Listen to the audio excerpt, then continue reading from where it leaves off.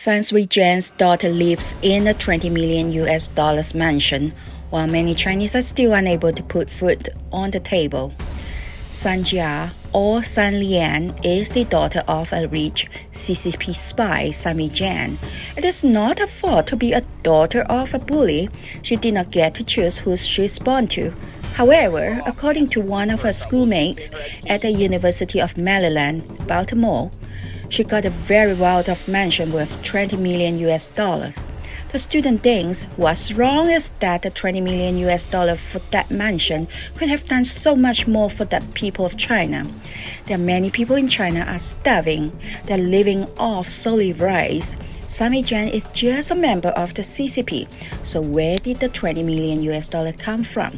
It came from corruption, money laundering. It came from the decent, hardworking Chinese people.